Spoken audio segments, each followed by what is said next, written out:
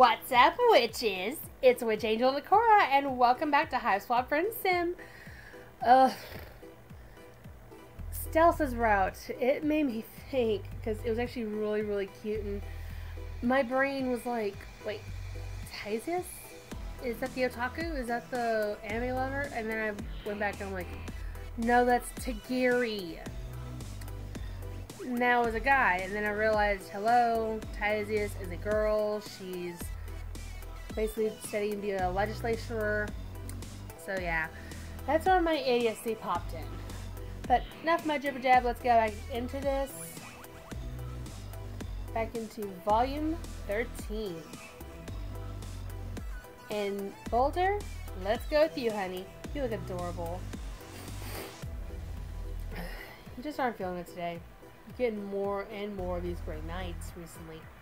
Nights where the call of the streets, that infinite ramble for companionship just sounds exhausting and meaningless. Also, if you notice over there, there's the 2x3 prong symbol of the contest. Yeah, days like this back on Earth too, when getting out of bed just didn't seem worth it. The sun is just beginning to slip over under the horizon. Usually this would be a sign of rise and shine or rise and dark. But all you've managed to do so far this evening is make yourself some coffee.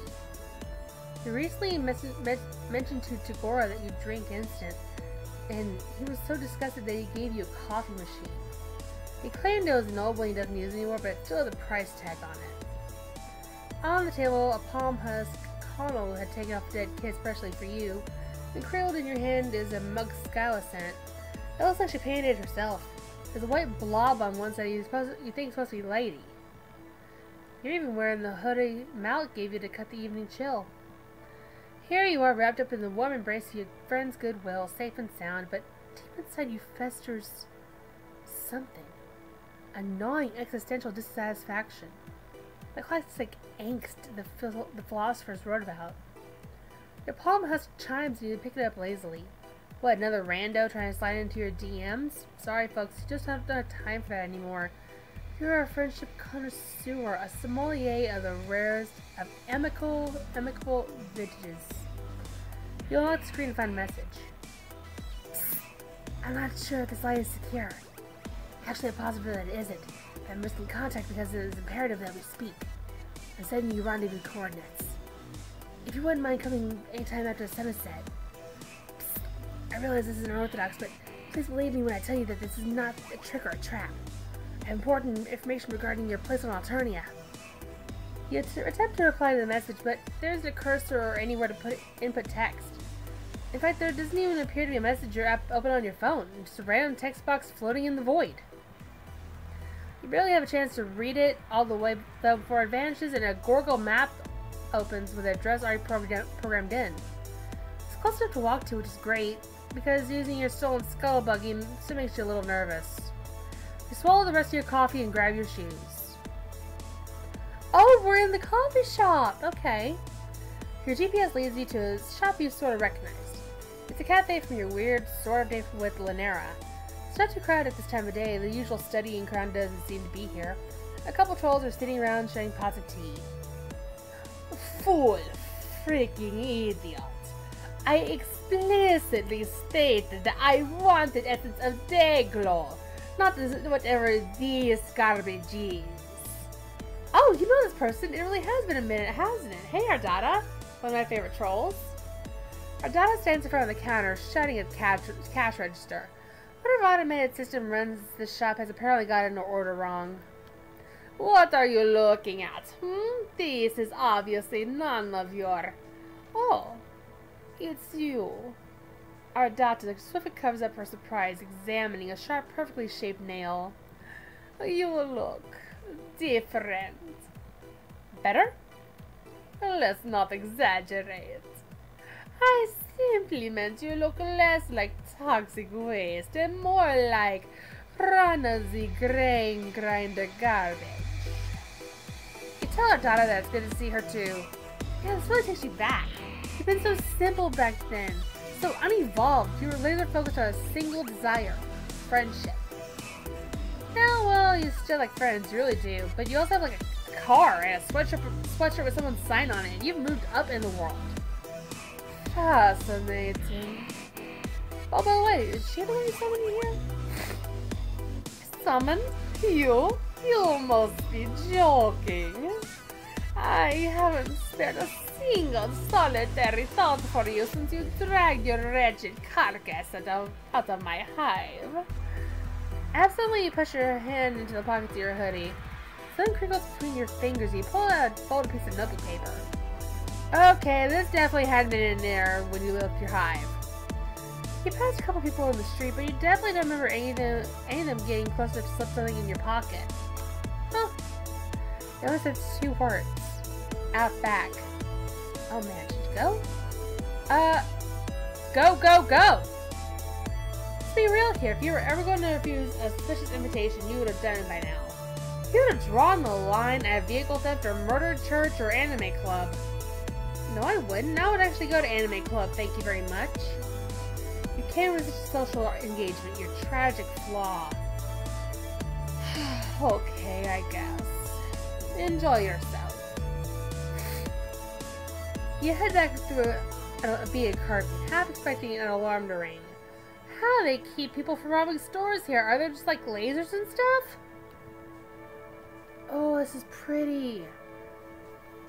You emerge into a tiny little back garden. None of the plants here are ones you recognize from Earth, but it's still nice.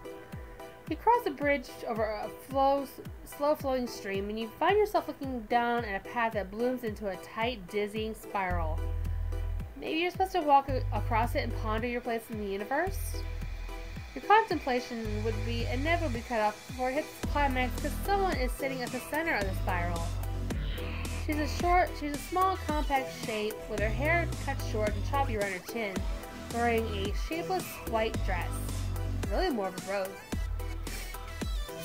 I've been waiting for you. Thanks for coming. She speaks in a stage whisper, low and full of air, but still loud enough to hear across the path. You pick your way carefully across the spiral, making sure not to mess any of it up, treading only inside the lines. The girl gives you a small, secretive smile. My name's Boldir. You ask her if this is her garden. Does she live here? It's nice, but it's not exactly out of the elements. Actually, it looks like there's some storm clouds rolling in. You probably get rain soon. Oh yeah, my raccoon's over there under that tree. She smiles again, and you can't tell if she's messing around. In fact, she is totally unreadable, like her face is like a totally reflective surface, and all you're seeing is a cloudy sky in the garden. You can't tell how she feels about you at all. Would you like to sit down? Inside the circle, or...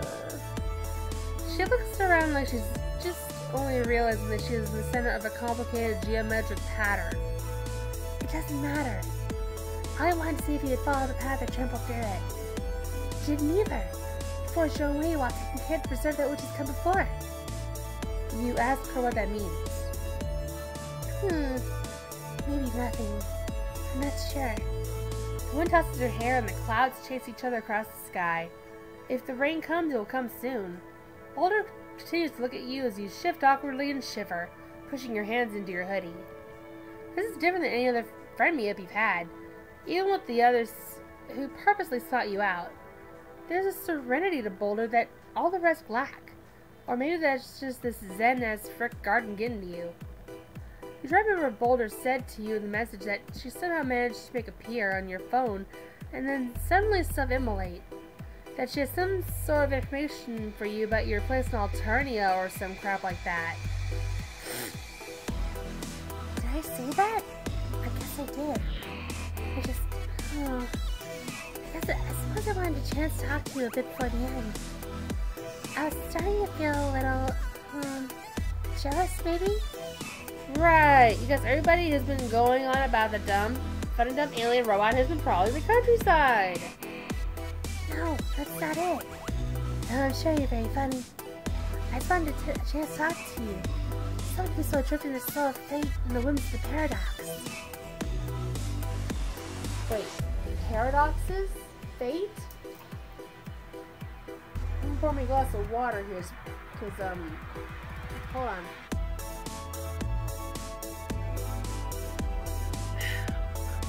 This girl, I like her. She's talks about existentialism and finding your place in the cosmos. Uh-huh. We're gonna get along very well. Paradox?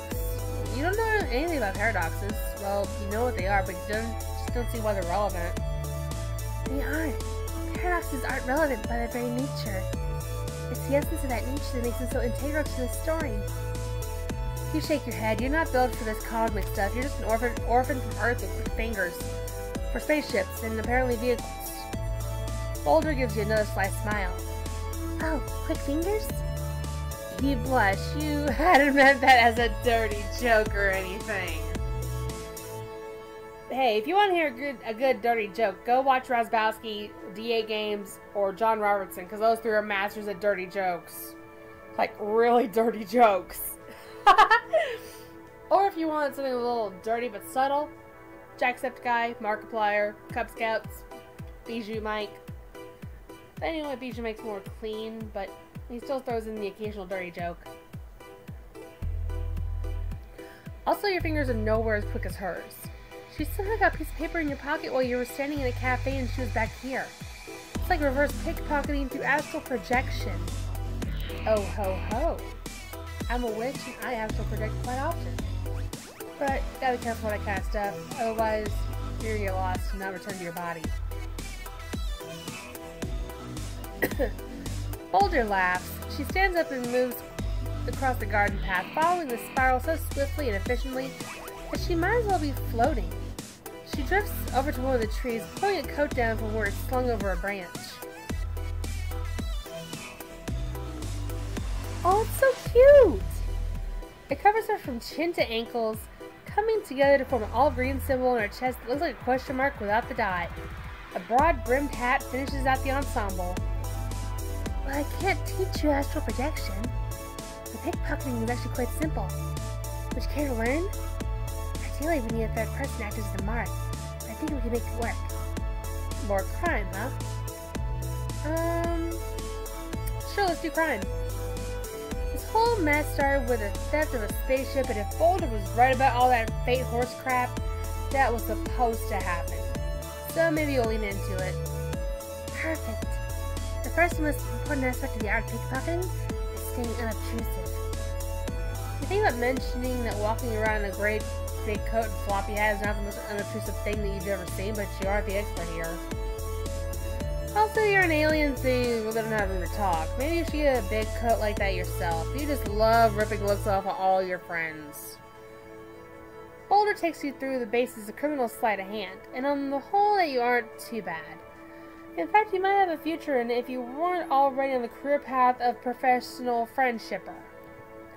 You don't know what this has to do with her learning about you or teaching you about your place in Alternia, but it's fun and Boldir's a good teacher. If there's just one thing this journey has taught you, is that when something isn't actively painful or destructive, you just write it out.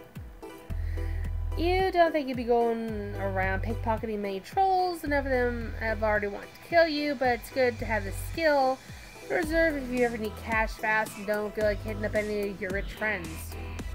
You wonder if Boldir uses this for anything besides passing notes. My source is telling me that you've been on Alternia for almost 3 peregrines now. You have no idea how long a peregrine is, but what the hell, sure. It's like a month. Impressive. No wonder. She trails off thoughtfully and shakes her head. You wish she would say something with just a little substance to it, but, you know, instead of vague nonsense. But at least she isn't threatening you with violence or trying to stick wires into you, so you're counting this interaction successful so far. Also, you feel weirdly chilled out with Boldir. Sure, you want to be friends, but there's none of that stomach-churning, spine-bending desperation to make sure she likes you at whatever the cost.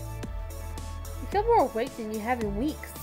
Man, you gotta learn pickpocket in a garden behind a cafe more often if this is what does to suit your stress levels. Why don't you get something to eat? Or maybe just coffee, because that's what they serve here. Sure, you could use another caffeinated beverage on top of the other caffeinated beverage you had earlier. Why not? You'll sleep and you're dead. If only. You follow her out of the garden and back into the cafe. Ooh, Who is this now? Yet another friend. Oh, Ardata, you're still here. Of course I am, fool. You were back there for about 10 minutes. 10 minutes? Wow. I felt way longer than that. Guess you underestimated the good power of a good training montage. He introduced Ardata to Boldir with the cheerful earnestness of someone who has forgotten the systematic classism of the planet at which they currently reside. Ardata stopped him with an aristocratic sneer. Stop before I have to stop you myself. I absolutely have no desire to mix with those so low on the social ladder. What in the world could she have to offer me? You shrug. You know what? Sure, maybe friendship? You know, friendships between people of different castes are possible. You've seen it happen. Regardless, you feel bad for exposing your newest friend to the vaguely non-sexual abuses of your oldest. You turn back to Boldir to apologize and find her gazing coolly at Ardata like she could do it all night. There's none of the fear of irreverence or false obedience you've seen other low bloods display to blues. Instead, Boldir looks at Ardata like she's a bug. Worse, a pebble that she would just love to kick out of the way. Psst. Nice to meet you in person, Miss Carmilla. I hear your GrubTube channel has been losing subscribers recently. I wonder why that is. Blue hits Ardata's cheeks in an angry flush. I'm currently on hiatus. The old garbage is getting tired. I have so many limited that my own content is starting to see derivative. She gives one of her little maniacal laughs, but it's a little less robust than usual. Man, the wild tundra of internet fame really is a stark and arid battleground. Yep. In fact, I have a new feature in the works as we speak. She holds up the little vial that she's been haggling with the cash register over earlier. Poison. I think the best and most expedient process will just be to some my featured guest's food and then hide the antidote somewhere in my hive. Unless you have another idea? She smiles, sly and mean. Boldir smiles back just as vicious. Great, have fun with that. While Boldir talks, her eyes start flickering to you, to Ardata, and then down, again, you, Ardata, and down. It takes a couple of go-rounds before you realize what she is telling you. She keeps looking down to your hands, which are stuck in your hoodie pocket, exactly where you found the note Boldir slipped you. Ardata is carrying a bag that looks expensive and extremely goth, and you can see where the vial of poison is sticking out. Oh man, you know what you have to do. When a group comes into the shop and pushes past the three of you, you move in on Ardata and slip a hand into her bag, palming the cold, smooth vial. She gives you a weird look, like, why are you suddenly all up on me, peon? But she doesn't notice the theft. I suppose I'll be going now. And if I were you, I would be more mindful of who I chose to associate myself with in the future. You say bye to her, feeling the tiniest bit guilty.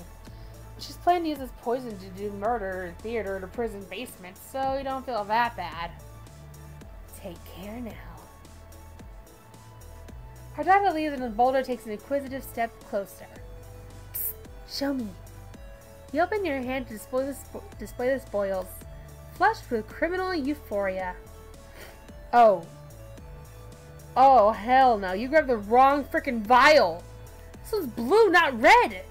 You grabbed the antidote, not the poison. God, you honestly thought you were moving these past cock-ups. Oh, damn. Well, at least you have the antidote now. You never know when one of those might come in handy. Uh-oh.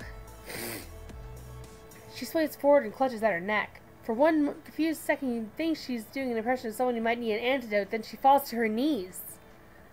You dart forward and catch her before she could totally eat it. She's heavier than she looks, compact muscle and a coat full of ungodly number of weapons. She has like 4 guns in here. What the hell? Your arms are full so you can only watch, helpless as a troll in a hood that covers their face and their horns books out of the door. Except that some fricker just stabbed your friend, but no one here is looking at you. Just the same way on Earth might ignore a mother trying to calm a toddler throwing a tantrum. Just turning their eyes away from a distasteful public scene. Ow. Damn it. You put a hand up to Boldir's neck to try to staunch the bleeding, but there isn't any bleeding. Bewildered, you pull apart the lapels of her coat to see a single drop of olive blood trembling above her collarbone. Discoloration spreads in a dark spill over her neck and radiating down her chest. You both say it at the same time. Poison. You open your hand up to look at the tiny blue vial, then back up to Boldir. Her eyes are glassy, her skin going blotchy and ashen. There's no reason to believe that Ardada's poison and the poison the assassin used are the same antidote. It already strains the powers of coincidence since you grab the antidote at all. You're probably right, but maybe you should try it anyway. I can't feel my legs. Right. Maybe the mere fact that this is such an unlikely happenstance that means that it'll be the right antidote. Everything you've done so far has had the pull of inevitability to it, especially all of your interactions with Boldir. Great. Awesome. I'm glad you're realizing your inherent insignificance to this particular microcosm of a causation. Now can you please pour out stuff from my mouth so I can swallow it and possibly not die? You help Boldir tip her head back and put the vial to her lips. At the last minute you wonder if it's supposed to be diluted, but Boldir gulps the whole thing down and immediately begins to shake. Uh-oh. Smoke billows out of her nostrils and open mouth, and holy crap, what is going on? This doesn't seem like any kind of antidote to you. Then the smoke clears and Boldir opens up her big yellow eyes. How's she feel? Alive. Marginally. She lets you help up to her feet. You immediately pull her into a fierce yet gentle hug. It's wild to undergo someone else's near-death experience. You feel like you know her way better than one montage's scene worth. Another new friend. Oof, not so tight. You ease up a little. All the tea sippers are staring up at you now. Death apparently isn't interesting, but the possibility of some quadrant adjacent stuff, they are subtly all about. Sorry, assholes, just you and your new friend sharing a touching near-post fatal encounter. Nothing to see here. Didn't die! And yet, she still is kind of sickly in the face. But hey, she didn't die. Oh, that chapter was so cute. And we got to see Ardada again, my top favorite Ceruleanblood. Even though she's a bit of, bitch! Anyway, that was volume 13 of Hiveswap Friendsim. Man, this has already been a wild ride. We've had Stelsa and we've had Boldir. 2 cuties, 1 episode. Holy crap. I mean, 2 cuties, 2 episodes. Ugh. Ain't no worky. But anyway, I can't wait for volume 14 to show up. Because volume 13's already been a wild ride. My friend Gabriel, he plays a lot of Hiveswap and Hiveswap Friendsim, told me that chapter 14's title got leaked. And we're both theorizing it's going to be Marvis, the ringleader troll, and the janitor. We really don't know, but we're just going to find out and see. Well, anyway, I'm going to get out of here. You know what to do, guys. Hit the like button with a big ol' bibbity bobbity boop, and I'll see you all soon. Mwah! Stay magical, my friends. And yikes. Don't get near a Ceruleanblood when they're looking down at you like that, because you know something bad's going to happen.